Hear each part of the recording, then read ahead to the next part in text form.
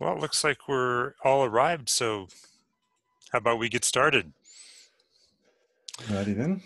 Welcome everybody to the Propeller 2 live forum early adopter series. I think this is our fourth event so far. They've been really interesting and very productive. Today we have James Caska talking about a product he's been working on, and the presentation is entitled Visual Programming with Touch Logic Control and TAQOZ. So before we let him go, and I should introduce him, by the way, James, thanks for joining us. Yes, welcome. It's an absolute pleasure to have you. Some small items. Does everybody know today is National Video Game Day? It's July 8th, and I want to know if anybody can name this game, the year, the software. Oh, you. All right, aside from Chip, what company made it? Broderbund. Oh, sorry.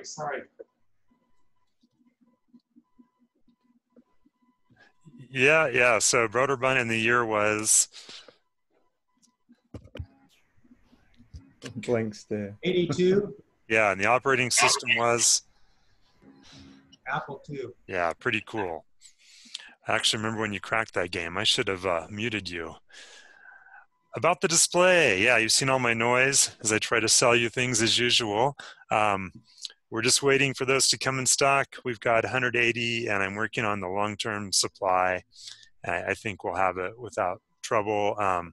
Erna pointed out we need to standardize as much as possible so we could share code.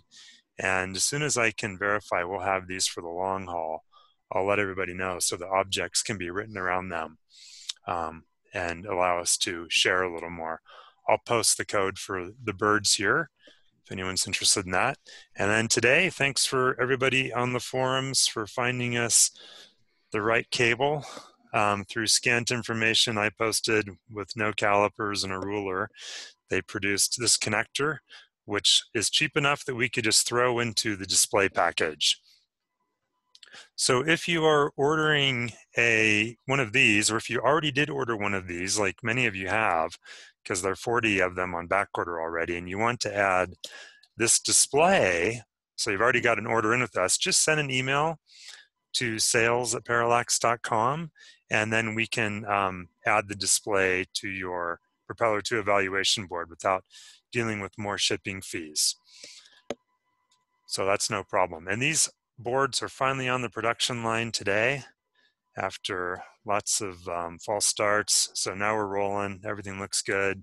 Tomorrow morning we'll have our first articles and we'll be in the selective solder machine by afternoon. So chips, this is what we've got. We've got 2,500 until October, which is pretty good supply. I mentioned last week I did place the production order, so we have the real deal coming in October. And the P2 evaluation board, still chatting with Rich. He's getting his laser up and running. I saw a picture of his shop. It was an absolute mess, but he cleared a corner with the broom and with the forklift, and he got his laser up and running so he could make some more of these. So the Propeller 2 accessory set. Just wanted all of your input. What's happening now is kind of what we anticipated. There are some other boards getting made by other people. There's a Wi-Fi programming adapter, an RS485 board is coming, and Parallax has also made a micro-E microbus adapter. So it's going to be a lot of work for us. We're actually running these on one up through the pick and place, and we're going to have to divide them up. I think this is kind of what our community would like us to do as well, if I'm not mistaken, so you can buy individual boards. Anyone have any input on that? I'm just trying to delay the inevitable. You want to buy individual boards probably, yeah, so we're going to split them up. Anyway, about micro-E microbus. I don't know if you're all familiar with them, but we've met with them recently. They're in Serbia, and the P2 will be available through Mouser and DigiKey, and Mouser and many others have pointed us to microbus as a way to get access to 1,000 different boards. These guys are incredibly productive. They put out one board per day, and Mouser carries most all of them. So we have made an adapter for the Propeller 2 evaluation board, and that should be available like within I don't know, a few weeks so that you can access all the microbus boards from MicroE. If you haven't looked at it, go take a look. The website is micro.com, MAKROE.com, and you can read about, see all the different boards that are available. There's just everything. And so really our goal is to focus on what we need to do, which is the objects and the software, not make a lot of hardware this time. That's done by others very well already. And if you haven't been receiving our email, hopefully you all are, there are 3 new objects added to the GitHub. Nick Benizen's simple SPI flash object, and then 2 more from Johnny Mac. Thanks a lot, Johnny Mac. Yeah, we really appreciate that. You are holding the record for number of objects right now on our GitHub. Next week, we'll hear from Chip. Spin2 debug with runtime expression. He's been working nonstop. He just woke up, as a matter of fact, on this debugging tool, and he's very excited about it. So I'm looking forward to him sharing what he's got going. And today, most importantly, welcome James. James is actually another informal member of Team Oz, but he lives in the Netherlands.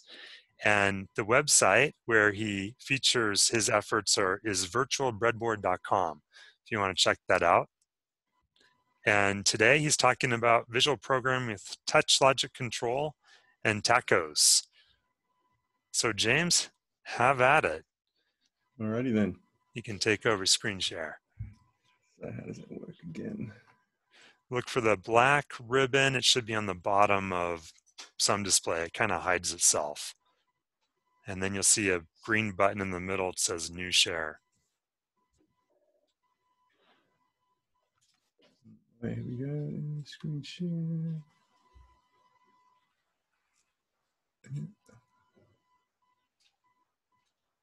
Oh, probably I need to stop sharing. Okay, now you can take it.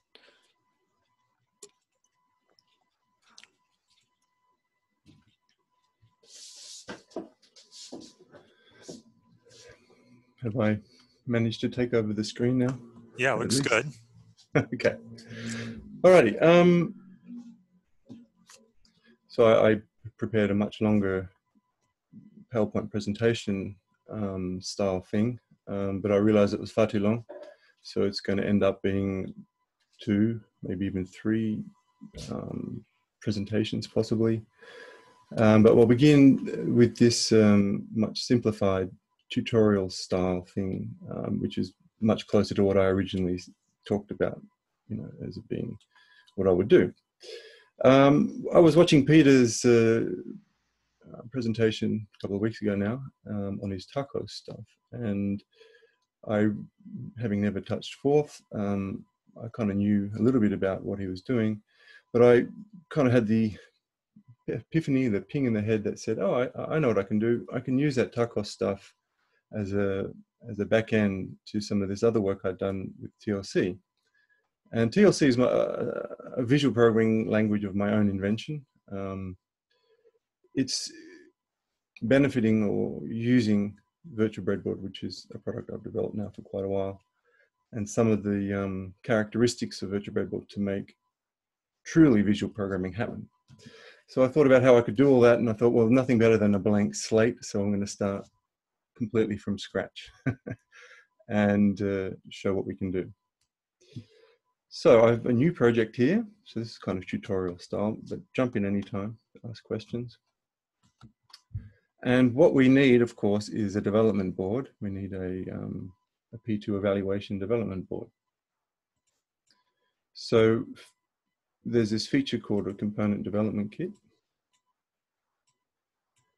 which allows you to create components in Virtual Breadboard.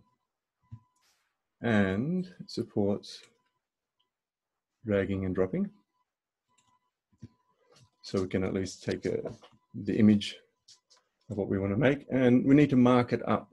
Okay, so the idea is that we're going to, I can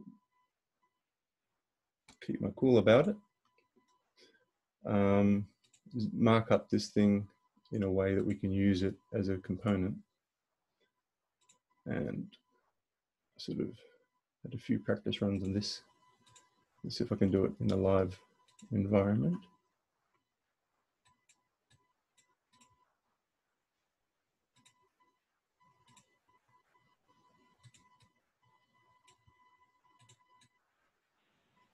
So we're going to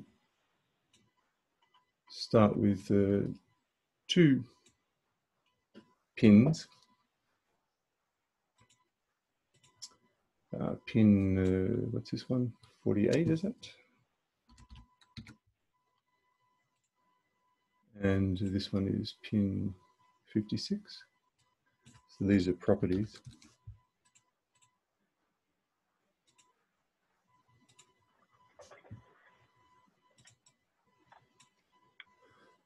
So this is enough to get started. So this is the component side, and this is the breadboard side. Well, it's kind of, is it a breadboard? It's more of an abstract design tool. It has a different collection of components compared to the component development kit. And one of the components is a CDK component. I always forget this one step. I need to give it a name. So we'll call it P2 val.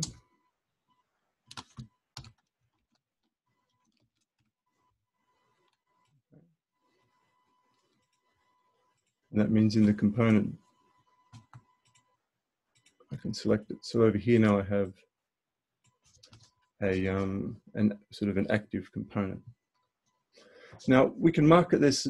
That's not the only thing I need to do. To use this as a TLC controller, I just remembered. Go back to the. I need to mark it up as a TLC host. And the runtime in this case is TAQOZ. So I sync up my device. So now this thing is an active TLC controller. Go back to my project because I want to add a TLC sheet. And this is the TLC sheet. So this is where we're going to build the program. And first of all, we need to have something to program with.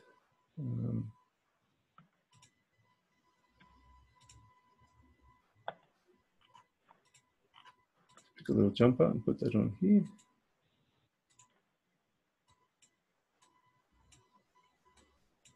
And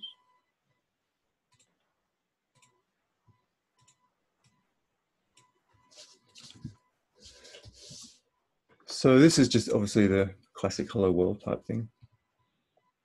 Now, how do you program it? Well, TLC, this is the magic, right? Assuming that it all works. TLC is an interactive programming tool. So you take an action and it records what you're doing over here as an icon. So we say, well, okay, when this is on, we want this to be, this LED wants to be on. And when it's off, we want this LED to be off. And when we play that, we build a program. And when we press program here now,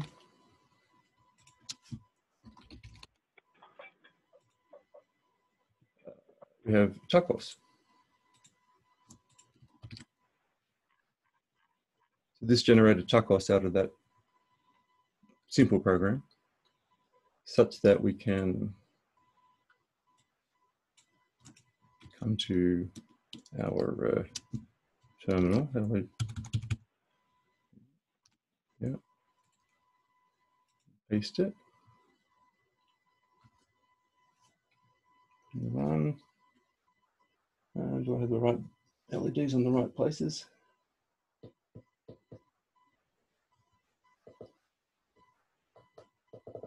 Yeah, so this is obviously the basic walkthrough. So now I have it in here, and I can press this thing and turn the light on and off. Okay, so that's the Hello World version of TLC with TAQOZ.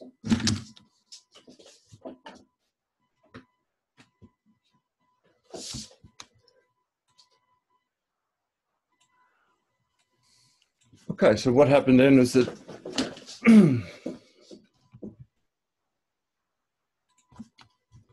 if we go back to our project, we might want to expand on this a little bit.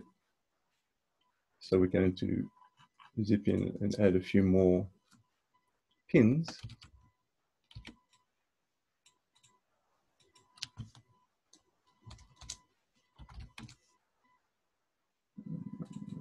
Actually, I'm more interested in these ones, I guess.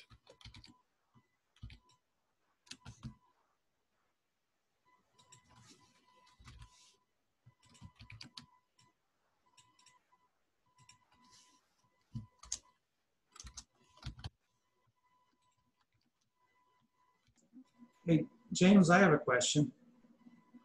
Yep. So this is kind of interesting. Did you take the picture of the Rev C board and shrink it to a pixel size that allows you to have all of the pins on a grid? In this case, I did, yes. I have a particular pin size that I did that, yes. But it also made it de-resolute slightly. So what you can do is actually, if there was a bigger one, I would put it to double the pin grid size, so when I zoomed in, it would be a higher res. And usually you use vector graphics for this actually. This is bitmaps are not what you normally use. This is more SVG engine actually. And typically you would use SVG. So most of the other components. And so that's also why you can drag and drop bits and components into here. The SVG is the back end of it. But bitmaps are obviously a lot easier. Sync, so we've now updated our pins over here. Just check that I 60, what is it, 58, 60, 62, right? So I messed up.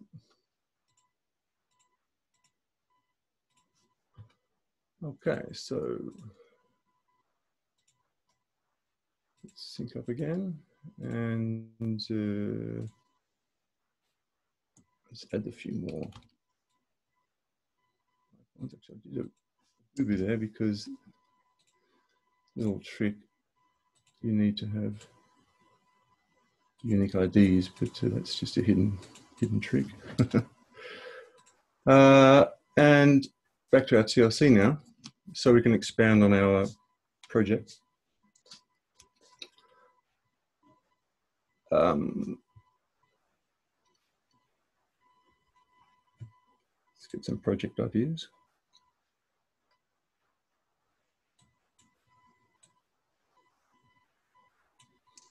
Okay, so James, I'm looking at this software you've made is really pretty. How did you come up with all these little icons and everything? Did you design those yourself, or were those available somewhere? These ones here, or in the whole screen? Over on the right. Yeah, like over on the right side, there's all kinds of stuff that LEDs, buttons, the ICs. Oh yeah, right. Yeah, all of this is my hand creation. So. Wow, you're an artist. So I'm half artist maybe and half engineer. I don't know. Yeah. So I'm just trying to show off a few things. Right, so all these sort of icons. But this must be that you have a tremendous advantage here because this is a lot of Arduino work, right? Right. You've been at this for a while here. So the Arduino side of things, it's a long history of this product. It began sort of on the PIC micros and Basic Stamp 1 actually, many years ago. And then sort of when the Arduino came around, I supported that, and that helped grow the number of users, but it also changed the business a little bit. And this has been an evolution. So this is what you see as Windows Universal now. So it began in sort of VB, classic VB, and then VB.NET, and then C#, and then Windows Universal. So it's been quite a maintenance update nightmare, to be honest. I'll show you just a couple of basic tricks here. So the key thing is it's a recording language. So it's like an authoring language. So if we make this second one, sometimes it's a bit tricky. I kind of did that a bit wrong because I just want to show you the idea of an AND gate. And then I'll open some existing examples just to sort of accelerate things a little. So if I go back here, my problem is if I put the pins too close together, you won't easily see the snapshot difference.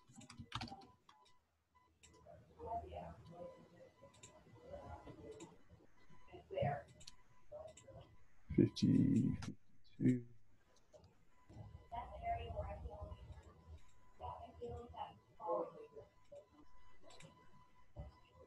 48, 50, 52,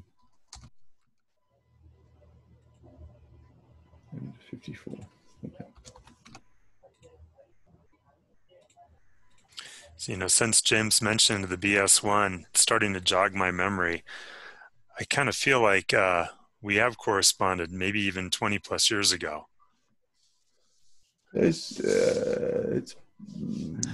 I wasn't really heavily involved. It's possible. Maybe I did. Yeah, a long while ago. That's possible.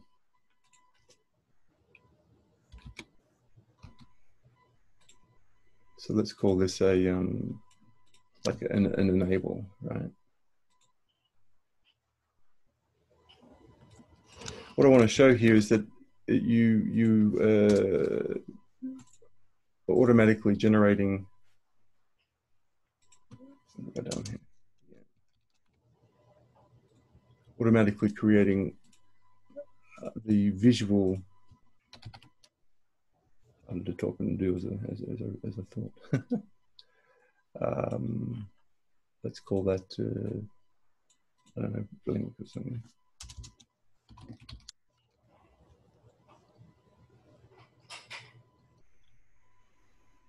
So go back to TLC.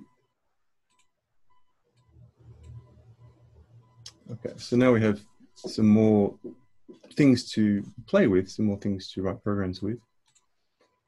And let's say when it's enabled, then if you press the blink button, so if it's enabled and it's blink, then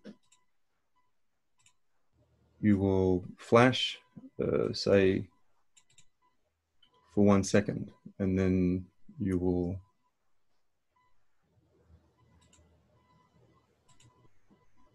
flash off. Okay. And if it's disabled,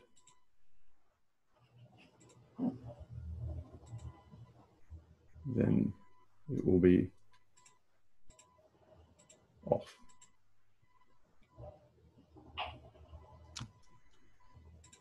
And to complete the picture, if you press on,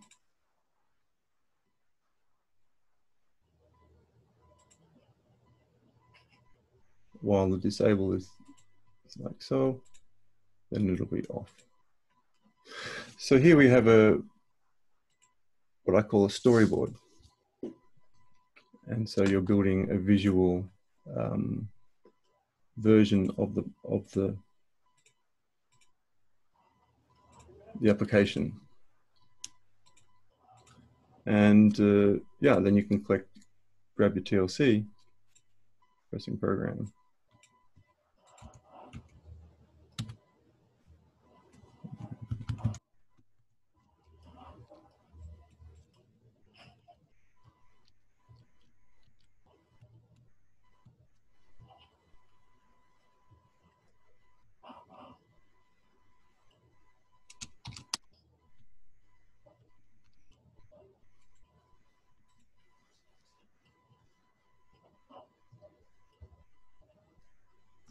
Okay, so that's the TLC version of that application.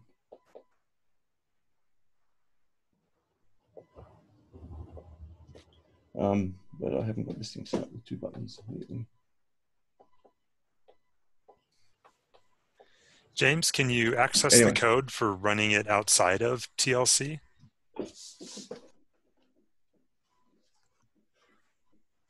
So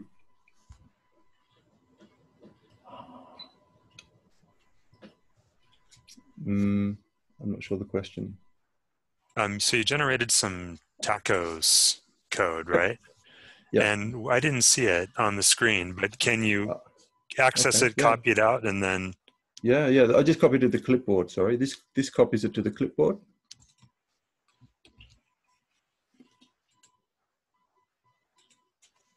And then can you also view the code in TLC?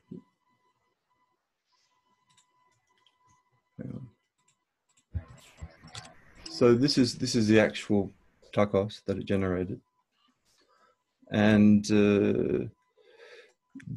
okay, I'm wondering if you're sharing the whole desktop, because I didn't see it. Oh, okay. You might be sharing just the application, yeah. So maybe we've missed a few things there. Oh, okay. And then just share desktop, and then pick the right desktop. Don't worry, the Forumistas will start plotting us with questions quick. Yeah, how do I even do that? Go down to share screen again, and you've probably chosen an app, then choose desktop. I think that's what you have is one desktop. You share. Share this one maybe. Yeah. Okay, so now you're sharing another app, so you'll need to switch back when you return. Okay. This is just a notepad. No, that works. So this is the code that I automatically generate out of that visual tree. Okay. And it's pretty verbose, but it does the job, and it's about having the ability to run it external. Let me just pull up that picture I showed you from the. Another +1 for TAQOZ. Yeah, let me just. I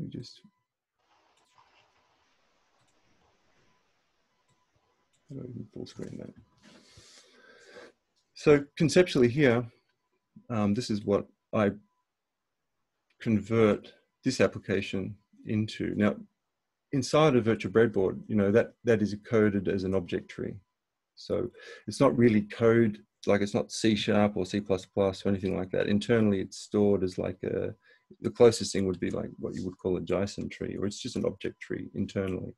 I think so when you ask the question, James, I think you've lost the image of the block diagram you had if you're trying to show that. I was just explaining that because you asked, can you see the code of this application, the TLC application, and then the answer is there isn't really a program. It's an object representation, which I then convert into different backends, so different code engines, so to speak. And TAQOZ is particularly useful for this particular style of programming because it's inherently parallel, you see. So each of these sequences here, these are all threads. These all get launched in COGS.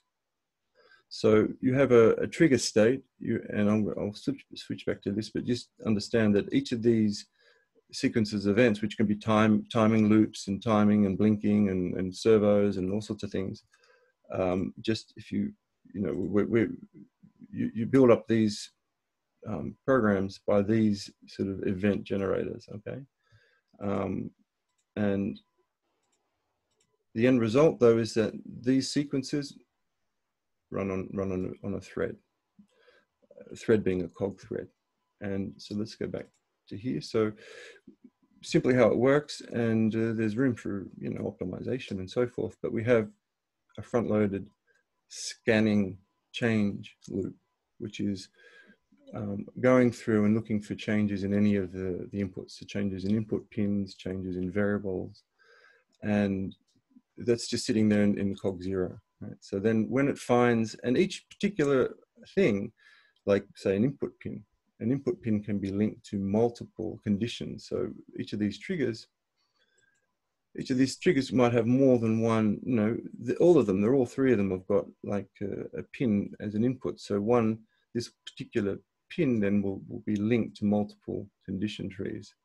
So if this changes, then it searches these three conditions. So it does a scanning loop looking for change, and then in this case it's trivial, but as it gets larger, that cuts down on the number of conditions that gets tested, because you're only testing on change.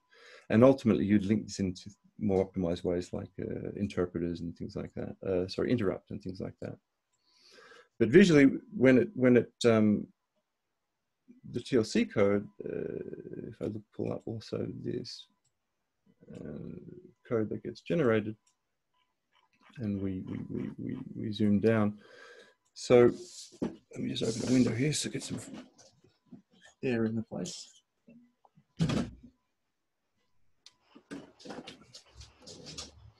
I'll try to step through a little bit. So this is obviously not optimized. I learned this in just this last weekend, so like 4 days of forth here. So I'm sure Peter will look at this and go, "Oh my God, you did that." But the forth, as it comes down, it declares the variables as it comes along. So I've got a thread. I mean, it's kind of like a mini RTOS in a certain sense. It's I have these busy flags and notify flags, which are maintaining which cogs are currently in use. And so then I guess this becomes a sort of scheduler to schedule sort of a thread pool. The cogs are running on top of thread pool, I guess. And so here I'm managing the pin values, and so this is where I declare everything. The current trigger state, you know, so if it's already running, it doesn't start again. And then it initializes all those values, typically to 0, after it's declared. I'm sure there's a faster way of doing that. And there's this initial cog. I mean, Peter has it so that it doesn't automatically load, but I need them all loaded because it becomes a pool of cogs. So I load them using this init cogs, and that gets called sort of first thing. And then when I want to allocate a cog, so say one of these events, so a change has happened in some input, and then a trigger, which is just a condition. It's like an AND group of like pins or variables and other things which get ANDed together to say this has you know, conditions have been met, and then it'll launch the cog to run the sequence. And this is done here, which is it's in allocating a cog. So it's searching for a cog that isn't currently busy, and it basically gives the ID of the cog that's not busy, and then it launches it. Once a sequence, so once it's running, then it can be a long-running cog or a short-running cog. So you know, it's, probably if there's no an optimization is if there's no wait states in the middle, then you wouldn't launch a cog, you just execute it. But anything with weights in it is going to get run on a cog. So it's going to run its sequence of logic, which end up just being forth statements. So the whole thing is just one great big forth linear stream of forth words, and then the cog gets freed up. So then it gets put back onto the pool. And so this becomes a shared pool, and then, you know, obviously, hold on.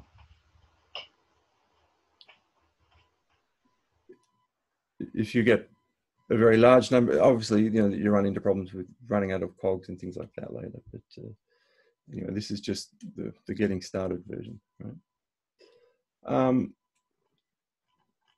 So these are the triggers. It's looking. This is. If you come down here and look at the scanner, so let's go. That was sort of the top down, so the bottom up, I guess. So we're going to run it. We're going to initialize the cogs, and we're going to sit in this scanning loop. inside of the scanning loop, we are just looking for changes. I guess this is a bit like your key scanner that you mentioned, Peter, if you're looking for key presses or whatever. So similar idea, it's just going to loop through this thing looking for changes in the things that it's monitoring, which can be inputs or variables. And also it has a shared pin writing system, because in the first cog, because if in a particular cog it actually sets the what do you call it, the IO, then it forgets it when it comes out of when the cog gets released at the end. And so then very simply it's monitoring sort of a mailbox here, and sets the pin high and low. And these are the events which are monitoring changes on the pins. And if a pin changes, then it's going to test each of the triggers that it belongs to. And if it triggers, it will then call the allocation and launch the sequence. So that's all what's happening in the background. Now, of course, you don't need to know that. That's sort of auto-generated by the code framework.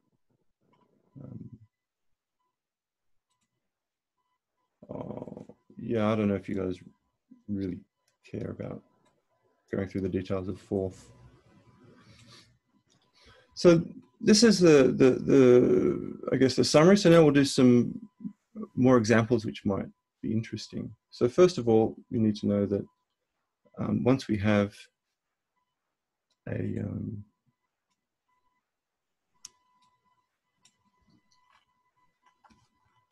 once you've built a component, one of the features of Virtual Breadboard that I'm really working towards is to have a shared library, online library, where you create components and then you publish them. So really the long-term goal is to have make it easy enough for people to create their own components inside Virtual Breadboard and then publish them. So this is where this other website comes in, the Virtual Breadboard IO website. So this is sort of the control panel, I guess. When you log in, you can manage different things, and one of them is your components.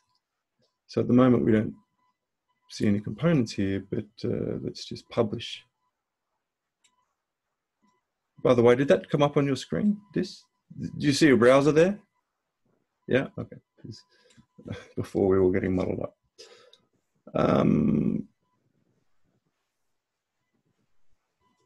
Okay, so we go back to here, and then you can put in information about. So if you're developing, Peter, a D2 component, maybe you'd come in here and you'd edit it up, finish it all off, put all the pins in the right places, etc. And you'd put in some information about it, available from Parallax. This goes onto the published page, you can spell that. What am I doing? And then you press publish. So it's really a component publishing system I'm building ultimately, and we successfully published that. James, so now this I would have a question for you. Yeah. So basically, you are running some sort of a simulator of the P2 wire on the desktop, Right. and then you are generating code for, let's say, enforce. But you could also generate the same code for the Arduino or whatever. Yeah, so that's intermediate format with your object tree, and then you are generating code for different components. Yeah, so that is possible. I haven't done it yet. The idea would be to implement a different backend, different code generator. But the thing about it is TLC is so different itself, because it's this parallel concept, that this is better suited to the P2, which is why I picked it up, because otherwise on an Arduino, you need like a proper RTOS and things like that to manage spinning up and spinning down different threads. And so it's possible, yeah, but it's more complicated. See what I mean? So this is this propeller here. My question is basically, it looks a little bit like that ladder logic thing. You know? It does. You define different tasks which can run parallel or should run parallel, and that is perfectly for the P2 or even for the P1. Yeah, that's why I call it TLC instead of PLC. It's very, very, okay. It's very closely related to ladder logic, but with the additional element that it's marked up visually. It's way more beautiful for sure. So I'll just show you here if I refresh now. Let's say if you run it in a simulation on your desktop, you basically run your object tree and not really emulator of the P2 or something. That's right. Okay. Yes. Yeah. Okay, I get it. Yeah. Nice. That's what I like it. It's very nice. But this is all related though. What you're saying is very related. The exchange, and this is really the bigger picture for Virtual Breadboard itself, is the exchanging of what's really happening underneath is sort of abstracted away, and it becomes not important to how it's actually running. And so this is this concept of what the other major project for the P2 that I'm working on is called an avatar. And so the idea there. What I see as a problem is then when you have more parallel executing things, then you have COGS. How you handle that? Yeah, so that's the biggest issues. And then how do you manage if you run out of COGS, and then you run into let's call this at the professional end. You know, when you've got a very large PLC system or something like that, where you need to then have additional code and then policy decisions. I mean, that gets quite complicated. You've got to, but at this level for education, I think this is less of an issue. So this shared pool, and at least the initial application for me is more closely related to the education market for beginning programming, robotics, this sort of thing. And also for people building, you know, like tinkering around at Arduino level, not necessarily running, you know, hundreds of queues, you know, simultaneous threads. But your point's very valid that as the project gets bigger and it starts hitting up, you know, against its upper end of the number of available threads, the thread pool can get challenged. And so then you have to think about how you need policies for that. You know, also then you look for other optimizations. How could I run this not on a thread? How do I do what I did with obviously C# and .NET and all that is that they moved to this async model. But then the whole point is that you're adding massive complexity at the software end to achieve the threading. And what we're doing here is having this simplicity. We're trading off complex hardware here for simplified software. Yeah, but what I find very impressive is your graphical design and the idea to kind of put stuff together on a virtual breadboard. I mean, the whole thing doesn't work just with P2. I mean, it's kind of the grand idea behind it. Could you explain that a little bit more? Like switches or whatever, how you do that? Sure.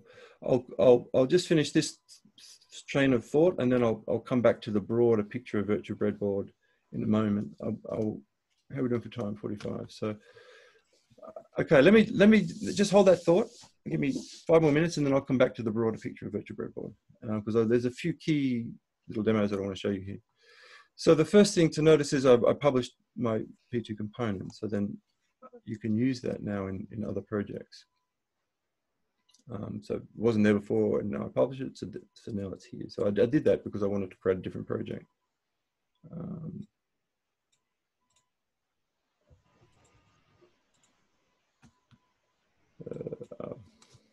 know.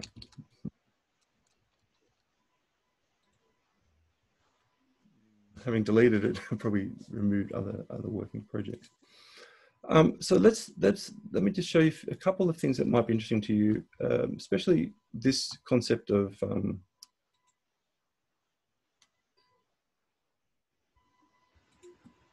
servo programming and inferenced logic. I don't know if this is going to work because I deleted. No, no, this is like okay.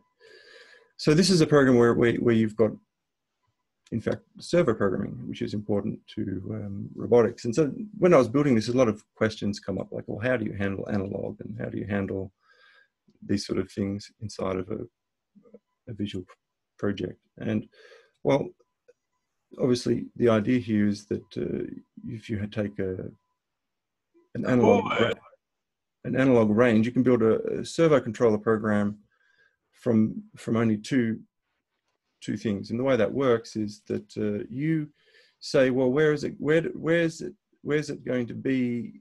Where do I want the servo to be when the analog voltage is here, say? And so that I'll set that. And then you physically move, okay, well, I want it to be here, okay. So you see, we're programming all these programs without any code. You get that? Like we now are moving this over here and we say, well, when it's here, then I'm going to move, the servo is going to be over here. Okay, so that's edit mode. And you have a little visual cue for how that works in place. So now when I press run, I've got my servo controller. So this is using a type of inferencing. So it merges these two concepts together to create like almost a fuzzy logic controller, I guess. So if you put two of these together with the two servos, you've got a line follower, for example. So you can very quickly build very, useful little projects using some of these techniques that I'm kind of integrating into this TLC stuff. I'll just give you a couple of other demos. So you've all seen the MicroBit, and the MicroBit has this interactive display which they use in some of their maker code applications and stuff. And so this way, this product here, this is what I'm calling the BreadBoy. This has got a P2 in it, and this is what I'll talk about next time in more detail. But so it's also able to then run this TLC code because it's got a P2 in there. And well, this application here is a rock paper scissors application. This is the other thing you can do with this TLC stuff. You can inject tests. So here I'm clicking on this to inject this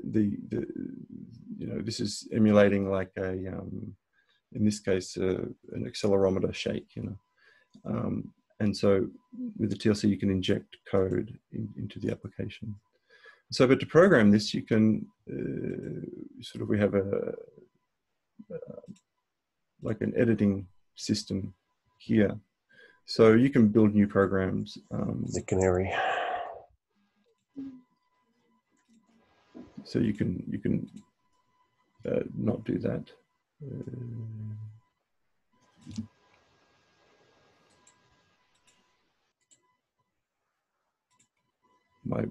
This is a brand new feature, obviously, which has just killed my app.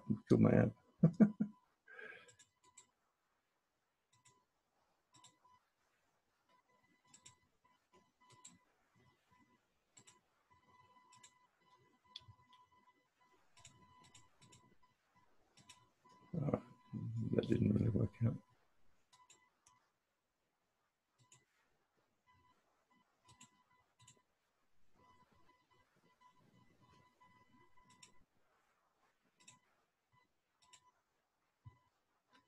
Anyway, I'll stop with that one. And it needs to be running, I suppose. No, it's not going to play. Normally you can edit this screen. I was just working on that today. So anyway, the bottom line is that you build up these whole projects by interacting with the virtual breadboard elements, and that is only possible because of virtual breadboard itself. So it's kind of, you need the system itself before you can start using it as an editor for the programs. And so without any code, we've built you can build all sorts of different applications. So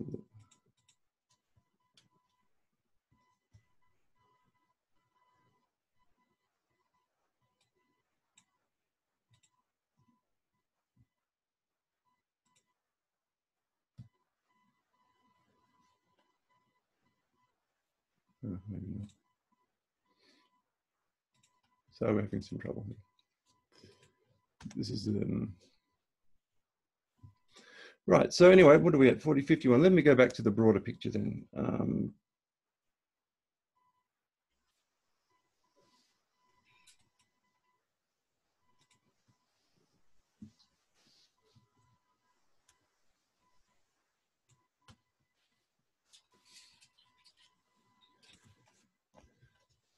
Virtual Breadboard itself, you know, it's an environment where you can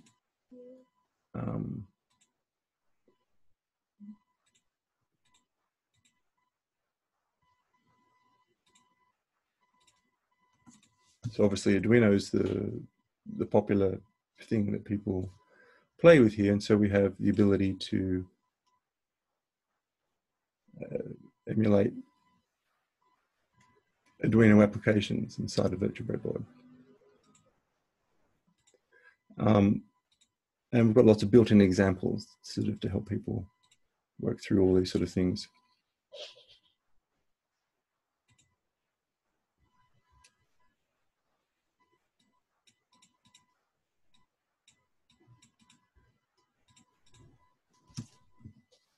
This is really nice. So there's some more fun examples, you know.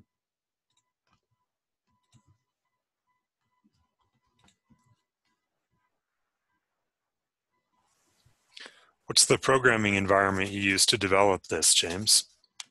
This is Visual Studio, C# for Windows Universal Environment.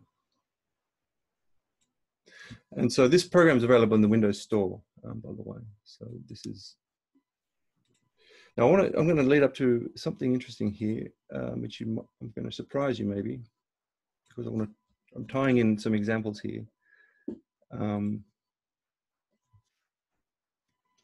To the bigger picture, which I'll talk about next week or next time, if it is will.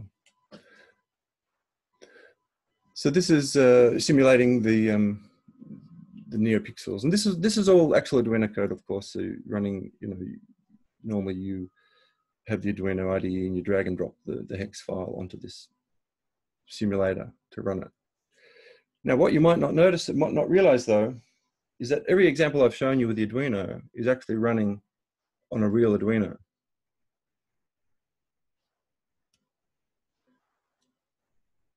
So presently, this application is running on the real Arduino. This chip here is a ATmega 328. And this chip here is PIC18F 42K K42. One of the newer microchips, which has got pin mappable pins.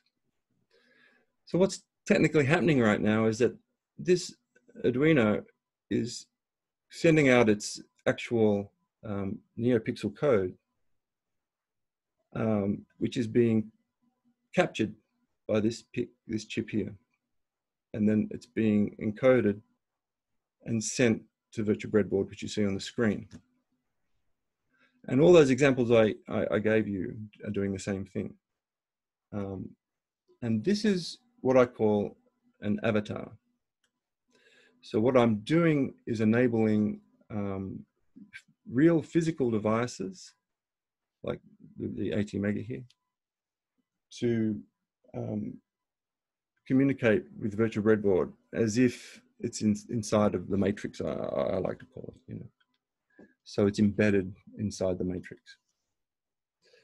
Now I have a more advanced version of this product, which is the Shield version, which I call the hollow shield. So instead of the PIC micro, which is on that other device,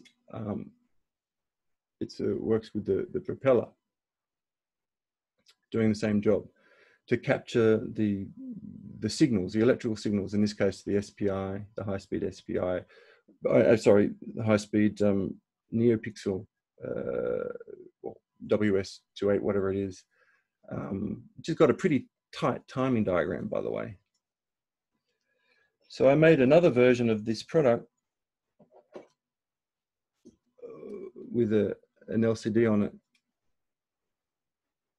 and with the propeller over here, with the idea of replacing the PIC's peripheral set with the propeller, so that I can have any peripheral on any pin to increase the number of possible virtual hardware that I can create. The problem was the P2 ran out of gas, basically. Sorry, the P1 on these devices, it ran out of gas. I couldn't get it to do what I needed to do. So I've been waiting. This bigger screen has become, oh, did I drop out somehow? Can you guys hear me? I seem to have dropped out. Yep, we hear you. Somehow. Looks like your video stopped for some reason. I'm back. There we go. So this is this BreadBoy thing, and I guess this is what I'll talk about next time. It's got the screen on it, and I'll wait till next time. But basically what it does is it captures the image that you're seeing, the NeoPixels that are running right there on the Virtual Breadboard screen, and it pushes them here, so that you get the impression that you've actually got that NeoPixel array next to your actual device. And I've got a little video actually. Let me just stop that. This is kind of like a preview for what I'll talk about next time. I know we're all going to have a number of questions for you too.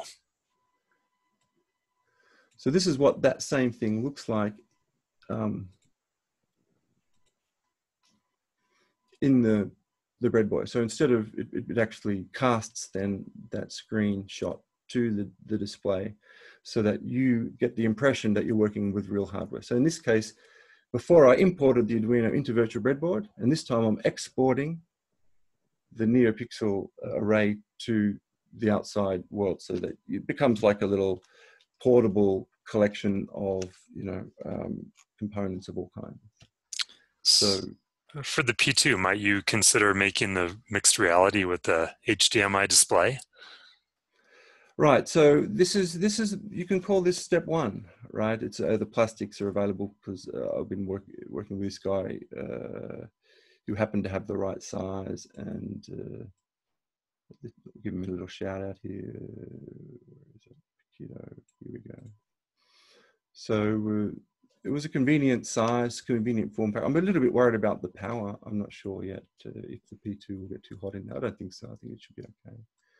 So, you know, I'm currently designing it right now. So I'll show you this little mixed reality video then. Why not, since I'm doing it? This is where I almost went to a Kickstarter with this product, with the propeller.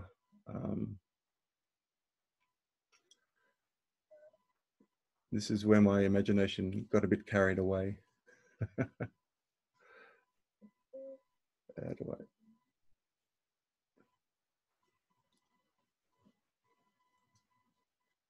And so this is also looking a little bit to the future as well. And when we move more into mixed reality, you know, we have some of the things like the HoloLens more widely available. And, you know, I'll pick this sort of R&D kind of, I got myself a HoloLens at one point. I thought, well, what can I do with this thing? So I started blending it together. I think this idea is particularly cool, where you can mark up real world things and project components. So this mix and mock stuff, I think, can be quite fun. So you can make a virtual version of your, you know, instrument or whatever it is. And the visual programming, this is where the beginning of the TLC stuff. But in this case, you're actually programming Well, this, you might recognize the little MicroBit, what are they, little bits or whatever. And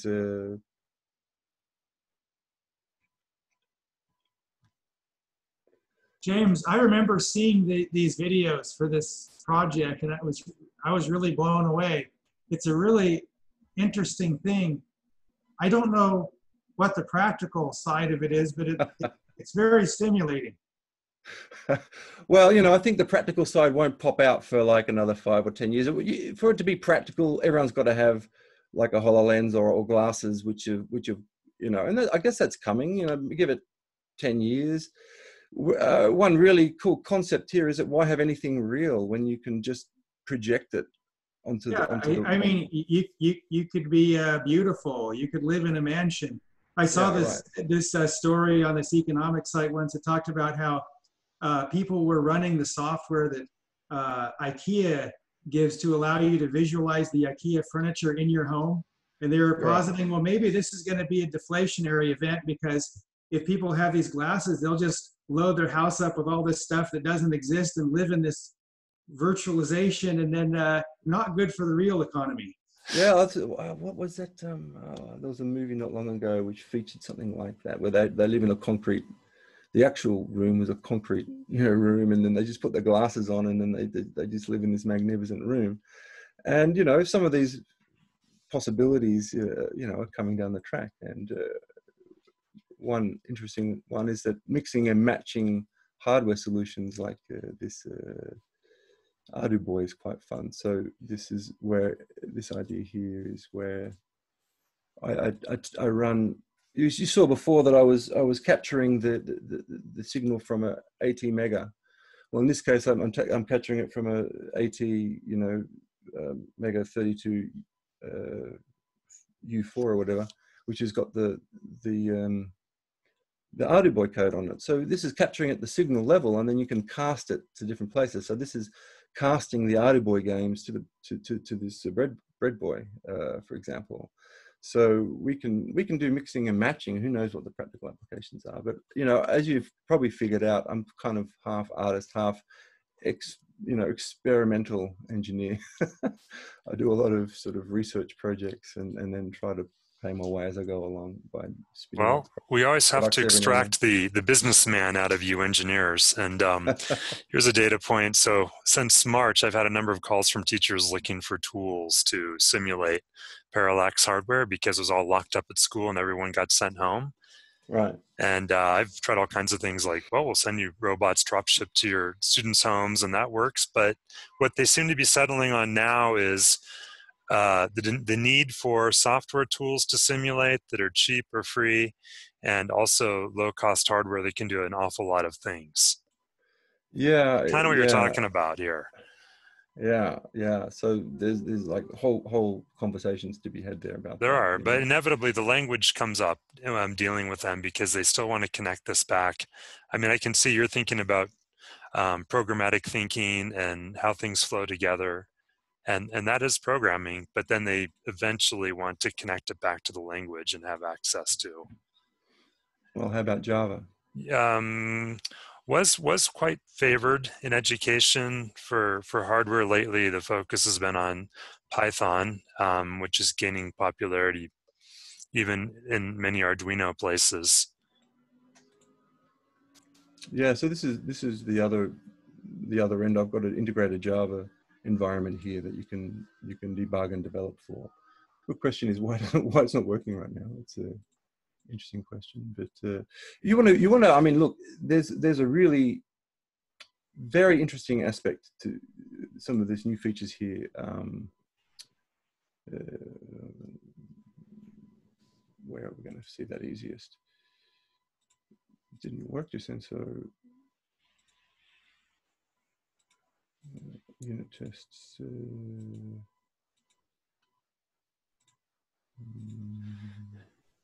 Maybe we can pop a few questions in here too. Anybody want to ask while James cues this up without sidetracking him too much?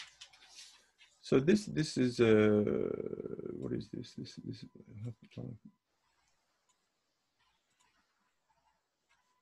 This is very interesting for a bit more, higher level education, I suppose. This is where you're writing unit tests in a Java language and driving the hardware and collecting the results. So if you want to talk language, you can really teach. I guess I don't know what level who you mostly deal with, but in terms of language, the best way I can support is through the integrated Java environment, basically. But we'll have to have that's a whole other issue, a whole other topic, so to speak. So I won't jump into it, otherwise I'll get sidetracked. Any questions? Yes. Yes, I actually do have another one again. So basically, you are building all this as an object tree, and then you could basically do Java code or Arduino or P2 or TAQOZ or so you abstracted the whole thing into an object tree, and then you are generating code. Okay, so there's two coding engines inside Virtual Breadboard. One is the Java. This is actual Java. So it's my own JVM. I take this actual Java code and convert it into bytecode and execute the actual Java. So that's actually proper, code, so to speak. But the TLC stuff, yes, this is what you said. The TLC is represented internally as an object tree, and then the concept is you can pick a different runtime, which is not properly linked up yet, and which would then auto-generate the code for different platforms. However, there has to be it's a complicated job, to produce a code generator for this object tree for a particular platform, for a particular application. In this case, I knew I was building this thing with a P2 in it, and I knew I have access to the TLC, and I knew that Peter had the TAQOZ, and I thought, this is pretty close to fourth, and the shared cog pool, the thread pool would be an easy RTOS, and that would be an easy win. That's where this really came from. But there is, of course. So you got hooked on the ROM and TAQOZ and said, "Oh yeah, that might work." Well, because I was already designing it in, so it's on top of mind, and I thought, well, what else can I do with this little thing? This looks a lot like, for example, a Lego's Mindstorms controller. Put the P2 in here it's got a little connector here. When I do the P2 version, I'll make a cutout so that it can connect in two places. Put a little motor driver accessory board on it, and you've got a Mindstorms type controller, which you can. I did. This is pretty cool what we are building there. Yeah. So because I'm look, a little teaser then, if you're a real coding person, I'll talk more about this next time for the actual avatar construction. This is really where it's at for me. I built in Visual Studio now a full environment for developing this thing, and maybe I'll bring it up. I don't know. Maybe you guys are all P2 addicts, so why not? Propeller M. One look at the real thing. But these tools that you build, they're internal tools, because you just like TAQOZ in a way. People are scratching their heads and saying, well, how do I use this TAQOZ? Because Peter's, he built it, so he knows exactly how it works. So in the same sense, I have this code generator here, which allows me to run like full debug unit tests.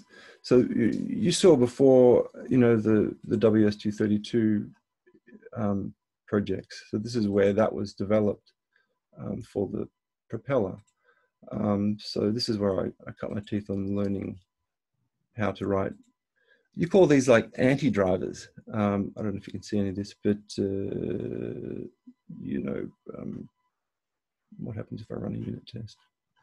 This is now a few years old. I haven't really done much with it lately. So test, right. So, but it allows me to set up, for example, here, I can create a new propeller, I can build an application, and I can, you know, run a whole emulated environment in the background as a unit test. So let's see what happens. But I have to prepare, if I'm going to talk about this, I'll have to prepare properly, you know. This is just probably won't work. But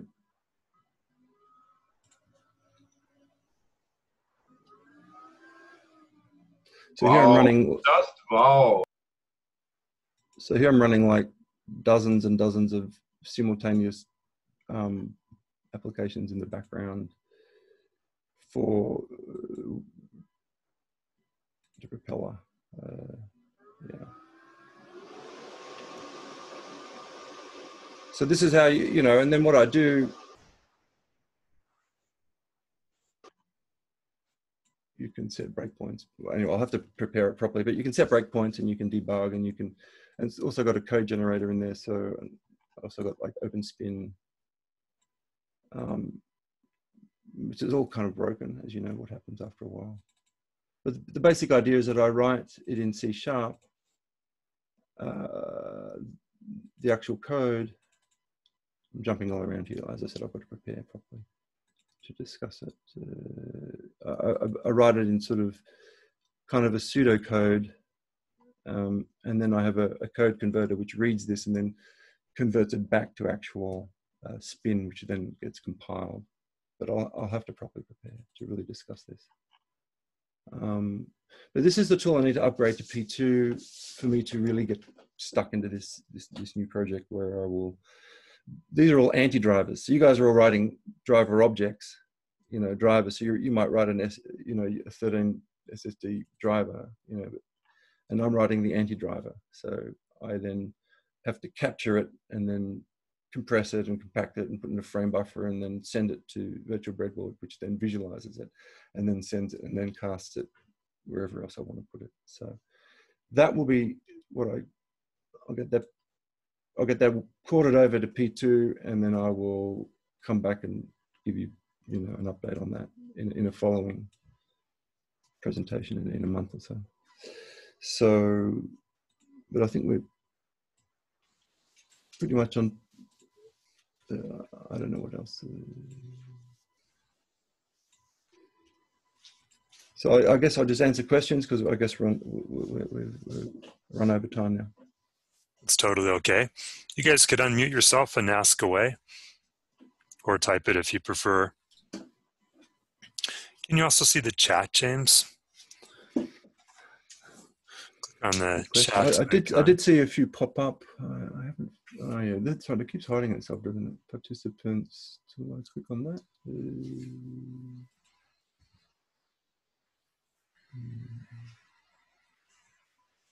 More chat. Here we go. Right. Found it. It's very impressive what you're accomplishing on your own here, having been through some of this with Blockly Prop and just dealing with multiple cogs and not having a lot of rules in place to check for problems that we might create or ability to, but trying to code around it. It's a fair amount of work. Yeah, that's right. I guess I'm a bit obsessive. There's a point where people have to stop and understand a little bit about the architecture and know what's happening too. But what I like about this is you brought the parallel processing totally to the surface. Yeah, no, look, for me, it's a unique application for me where I need to have the ability to have basically any peripheral and multiple peripherals on any pin so that I can basically dynamically prepare a sort of a capture interface and then load it up. It's got to happen real fast. It's got to happen within seconds. And yeah, it's I'm trying to answer some questions here. So some of the yeah, right. So yeah, and that obviously you have that other slides that these other guys haven't got yet, but there's some big advantages for this particular application for me, you know. Right, this is the one I was sort of referring to. I'll try to answer some questions. Yeah, for me, I had a unique situation. You already saw it with when I first did this. This is like 5-6 years ago. In fact, it's almost 10 years. The very first version of what I called the iShield back then, and it was done with the sort of a PIC micro with fixed pins. Some of the, I think, 2.6 something or other PIC micro, and that I kind of got away with it a little bit because it was for a shield, and so the shields have fixed pins, and then that kind of worked okay for the Arduino. I could sell quite a few of those, but as I progress forward, then I'm upgrading the chips, and I'm basically got into like upgrade hell because I wanted to be able to do more with it generically, and so that's where I sort of realized the Propeller was the way to go. Now, since then, some of these new modern PIC micros have got mappable pins. At least, you know, it's not arbitrary though. It's still, you know, you've got to pick and choose groups, I guess, and that helped me build this other, you know, this what I call the BB Micro, which is the first avatar proof of concept implementation. I write this actually, the code on my PIC here, I call it my PIC.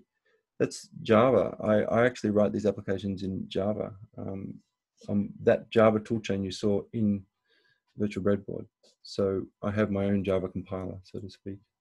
And that's also been up through several upgrade cycles. You know, I had to, it started on PIC 16 F877s. It's now works, upgraded to the latest ones, which is the 18F Q43s, which are really quite a useful PIC micro, and they've got like DMA channels and all this stuff that they never had in the PICs. So, but now I've been fooling a little bit more around with these. Someone asked about which chips I'm using on there. I had I'm using my PIC micro. Let me see for 1 second. This LPC, and that's simply because that was what was already used in the Paquito, and its main thing I need it for is, well, it does the two jobs of the LCD and the UART, and my PIC and the P2. This is just a rough layout. I've still got to really get into it, the actual routing. But that's going to be real fun. I'm looking forward to having that running. Well, James, based on where you're going, what will we be seeing next time you share this? Next time I will have hopefully a running BreadBoy with the P2 in it and an upgraded P2 development environment, and I'll be able to show you some and a bunch of interfaces. So that's the whole thing. Is this interface here is where I put the adapters, and the adapters can go to anything. Like then I'll have featherboards, and I'll have, you know, MicroBit, and I'll have all those sort of things. So then they will, just like the Arduino did in the application that you saw, they will appear in Virtual Breadboard, and then so you have, this is a two-way street. So you can either import the microcontroller. So this is a way for me to import basically any kind of microcontroller into Virtual Breadboard, and that's kind of the real reason I did this. Is you know, I develop simulators. Virtual Breadboard's got simulators. You know, it's got a simulator for the some PIC micros and also for that Arduino chip. But basically, I noticed Virtual Breadboard getting less popular with Arduino because people are starting to move on from that particular chip. People are moving to ARM, and you know, the market's exploded as well. I mean, sort of 10 years ago, there was a much smaller range of chips involved, and now it's really huge. So I needed a way to not just get super niched out, like into one little chip. You know, I wanted to build an expanding universe.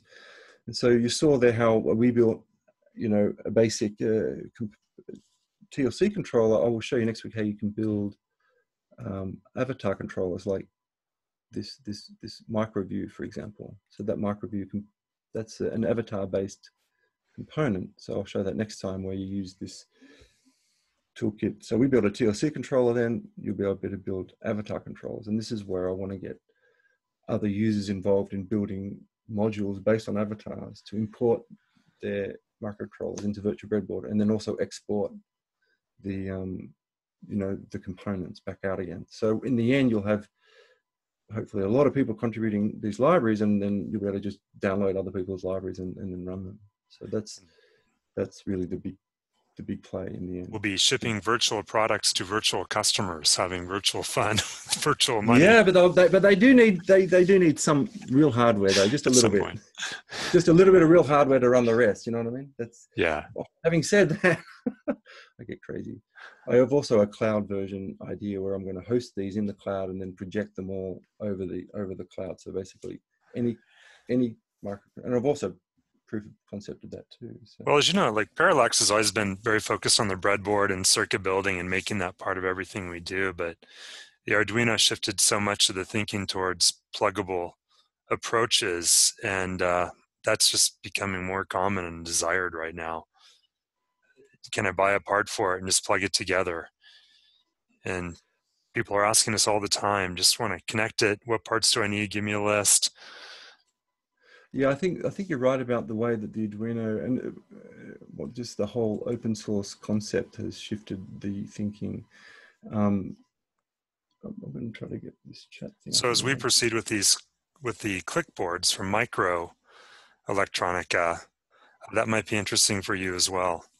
Well, that's exactly right. So you end up, what you do is you build virtual clipboards, and then we share the idea of not making tons of hardware. Yeah. So then what you do is you build a virtual clipboard that, you know, those sort of smaller component ideas are easier to build, and then you publish them, and then you can share them. And so then you download it, and then it appears here, you know, next to your actual hardware while you're developing. So the whole idea of that is to sort of give it more reality, like to pull it out of the virtual world. And the other big advantage of this idea is that I don't have to have every single component in Virtual Breadboard. That's the other thing that I've really run up with. That if it's purely virtual and in a complete sandbox, then it's not useful unless you have everything.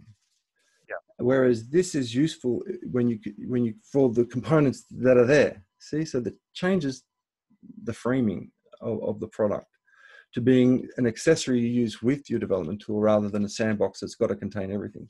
Because that was always the thing. It's like, do you have some really bizarre, and why don't you have it this really bizarre component from somewhere else? And I said, well, the idea here is that you can export the ones that you do have and use them, you know, maybe with a speaker or something that isn't supported, or some accelerometer that isn't supported, because there's just some components that you can't simulate, right? So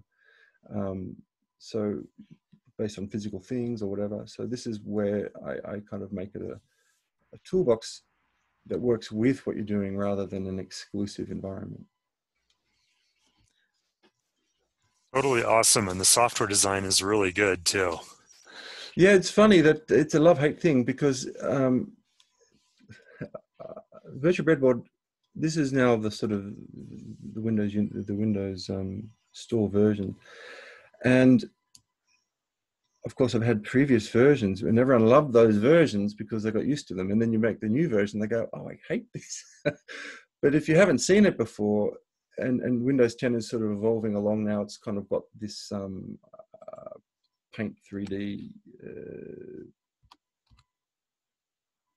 What was that? Paint 3D styling. You know, sort of the Windows 10-ish styling that you start getting familiar with, right? So then Whereas previous people, you know, you got used to the sort of Windows Forms styling. And so over time, it was a big, look, it was a big, at the time it was a big decision, because Microsoft came out, if you remember, they said, well, Windows 8, you know, Windows Metro, that's it, you know, and they said to developers, where everything's deprecated, it's got to be an app and nothing else is going to be the case, you know. So then you go, okay, well, great, I'm an ISV and I've got this huge code base and I've got to move all of that to Windows Universal, otherwise I don't exist. So that's what happened. But in the end, I think it's been a good thing, because, you know, I must admit, I think at least 30 to 40% of my time has just been in keeping up with the latest version of Windows or language, or casting it to whatever the new thing is. The last thing was moving to asynchronous.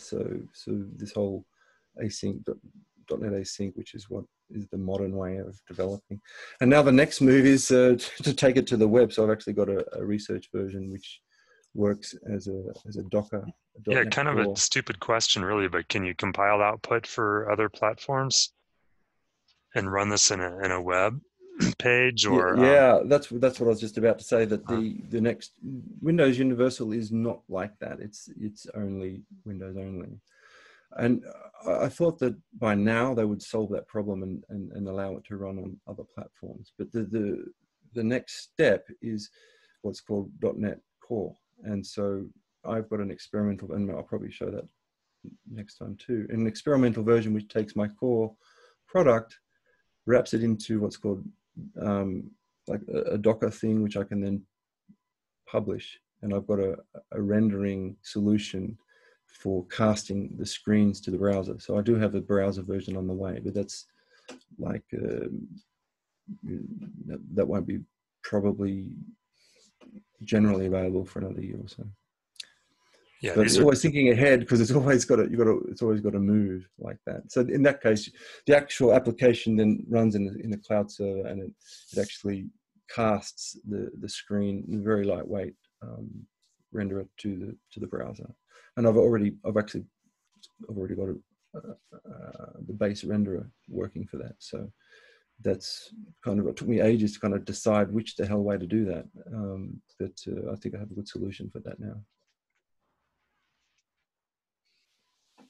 Well, we're about half past the hour. Any questions for James? Oh, look at that. I've used previous versions. Thank you, Francis.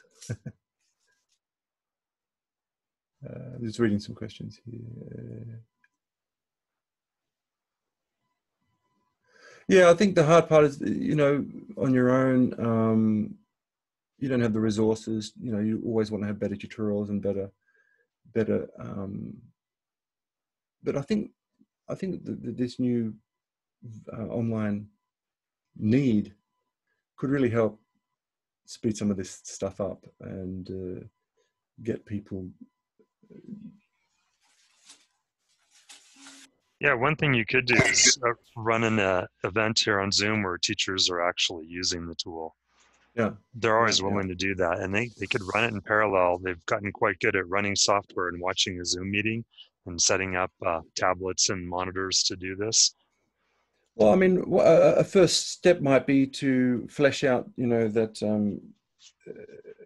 it's quite easy now actually to build the TLC based components. So like maybe the P2D2 or maybe this board and add, you know, like a couple of dozen essential examples, and then also, you know, the steps to creating that, because there's actually a lot more than I've actually shown you.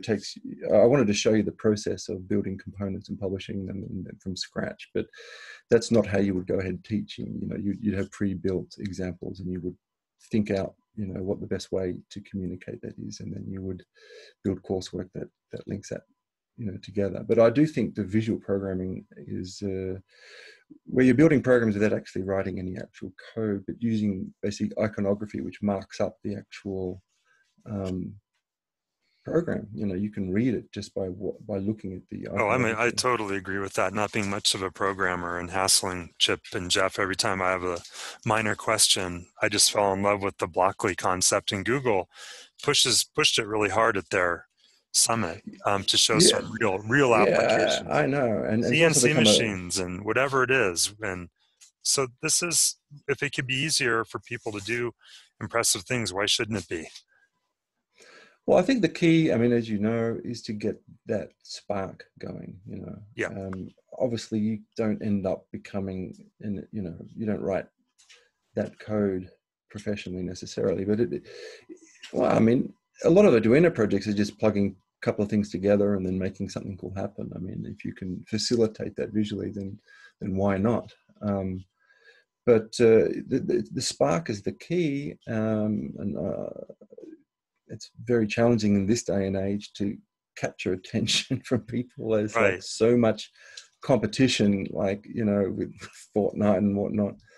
It's really hard. Like, you know, the new thing, we're all, you know, we're not teenagers anymore. And so back in the day, the new things with the Commodore 64s and these sort of, that was interesting. That was the hot thing, you know, that was the Fortnite of the day. And today, and I think, you know, getting your hands dirty with stuff's really fun, and then it can spark an interest in building all sorts of stuff. And these days the tools are so, there's so much of, you can build so much stuff, like that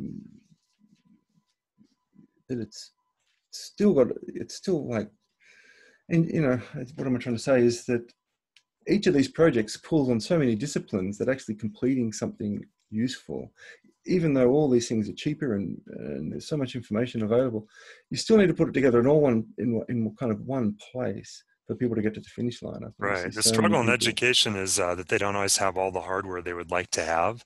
They have what we can give them in a box. But it's so typical where they want to do something else and then, well, they need to buy some more hardware. I think the real challenge also is that it's like, okay, I made a robot follow the line. Okay, well, where's my, you know, remote, where's my submarine that I can drive under the water or something? You know, it's like it's really hard to compete with you know, and some of the resources required to build these projects is so much beyond. What I'm trying to, these they've got these expectations which are just so high. You know, yeah, I've got this great idea, and it's really hard to bridge that gap. And so you need to find the way the tools can sort of at least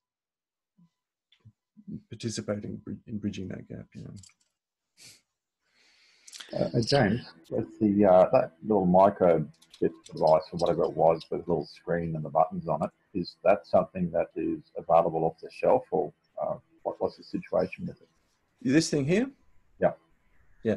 So this is going to be the whole next talk. But basically, this is the plastics. This is something that's already, it's called the TAQOZ, and it's really just it's an embed gaming platform which is available off the shelf. But I've been talking to the guy, and he's willing to sell me the plastics, and he's kind of working with me a little bit. So I'm kind of upgrading. You know, this is the TAQOZ insides, right? And I'm kind of upgrading that to be what I'm calling the BreadBoy, which integrates the P2 and my chip, and also, you know, also that LCD chip, which can handle the communications and the LCD driving. Because also, you know, you've got a UART COM bridge on your device too, so it's just like an expanded version of that. And yeah, so then I need to design up the PCB and work my way through all of the material that's available for you know, the different power supplies and all that stuff, which is just, you know, kind of a little bit next level. It's not like a big gold dip chip that you just plug in, you know. But, and then I've got to route it up to try to fit it into that thing with all the connectors. So I don't know, hopefully it fits. So that's my next challenge. Well, if there's any way we could help you by sharing files or resources or access to customers or just giving you ideas, please count us in. Good, that sounds good. Yeah, and if you ever want to bring in a group of teachers when you get to that point and have them play, they love to explore like this. And it's called professional development, and tell you what they think and actually use tools. Virtual world lets you build submarine and goes underwater. Yeah, so I built actually. I will wrap it up, but I'll just say one last thing. I built RoboPal at one point, which had like a whole virtual world with bouncing balls and robots that moved around and all the rest of it. But these days, there's better ways of doing that. So one of the ways is you hook up with something like Unity and some of these gaming engines, and then you can drop in pre-made robots probably, and we can then tap in only small code controllers into the actual motors and things like that, and hook that up to the Virtual Breadboard engine, and that's kind of the projected way to build the 3D models and simulated physics and all the rest of it you get for free. Whereas, I mean, I did all that before, but you can't keep up with the engines, like Unity. So this is going to be kind of the next thing where you can plug in virtual robots. You can probably even do that as quick projects using Unity. And so that can be a way to really expand the interest for kids. So you have the controller over here, and then you have the pro level robots running through.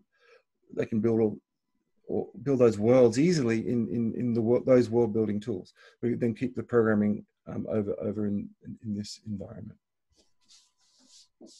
So that's another area too. I mean, once you open the Pandora's box, it goes crazy, doesn't it? So. Yeah. Well, when will we hear from you again? September?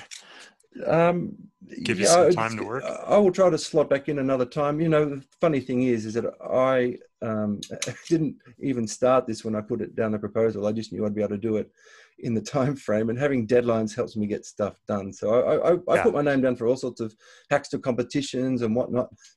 That helps me like have these ridiculous deadlines, because then that's actually how I progress in life. I get it. Seems that works on Chip too, because next week he has to deliver his Spin 2 debug. Yeah, so there you go, Chip. That's for you next week. So I will try to find a time slot, probably the next time slot available, and slot it in, and then just make it happen. Great. I have a quick question.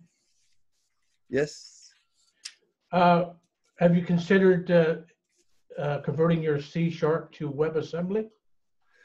I have, yeah, and I'm doing that, sort of. The next version is called is a Docker version. It's the .NET Core, and what I'm doing is I'm going to run that actually in the cloud. And I've got a WebAssembly, well, not even WebAssembly. I've got a proper how did I do it? Blazor, I think. Which does convert to WebAssembly front-end viewer. So what I'm doing is I'm splitting the application into a lightweight renderer for the browser, and like all the heavy code stays. Well, .NET Core is only one step away from Windows Universal, so that taking that step helped me get closer. So what you'll see in the end is the actual application running in Kubernetes or wherever it is in Microsoft Azure, and then with a lightweight link to the browser renderer, and that part will run in WebAssembly. Yeah. There are tools that convert C# to WebAssembly now. They're pretty easy to use. Yeah, no, I've seen a lot of those. Part of the problem is just how big it is. So you got a very large Virtual Breadboard's quite a large application, so you'll have quite a long download time if you're going to bring it all into WebAssembly, and also the performance, and also the renderer, which is Windows 2D, basically DirectX. So I need to convert that to Canvas, which is the web thing. So I've got to port that part. So I can't really just press a button and make it all happen. I wish I could. I tried to use Unity. I tried to use several ways to just sort of press a button and convert it, but unfortunately I have to break it up, and in the end it's the right approach. But it's very tempting. The other way I did try to do it was with virtual UI, where you can also, it's kind of like a bit like this Zoom browser. It's running on a remote computer, and it's like a remote desktop style approach. That's the other idea too. But I think the .NET Core approach is the best one in the end. Have you checked out the tools from REM Objects? No, I haven't. I haven't necessarily. Oh, I might have actually. I did a look. I've tried. What's it? I would have a look at your C# tools for converting. What's it called? RAM object. I'll have a look. I did a lot of research on this. How to solve the browser problem. How to get into the browser and make it really work properly. And then you can buy this book. What's that one? It's you've got Just a general WebAssembly one. Oh, the WebAssembly. Yeah, there's a lot of work in WebAssembly.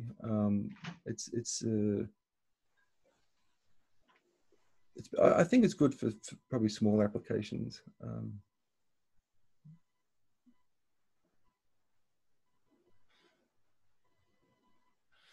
Well, okay. So let everybody go to bed, start their day, go home, whatever it is. And I want to thank you again, James. This was really neat. So much more than I thought, too. Good. Problem is when you've got so much material, it's hard to know how to dice it up, And so I think this is a kind of like a good introduction to the toolbox, basically. Yeah, and there are a lot of people developing here different things, and they appreciate the under the hood approach. Okay, well, I guess I'll see you guys again in a few weeks' time, and with something even more tangible. It'll be fun. Looking forward Sounds to great. that very much. Okay, thanks all for attending. Thank you all. Thank you all for watching. Talk soon. Bye now. Okay. Bye, everyone.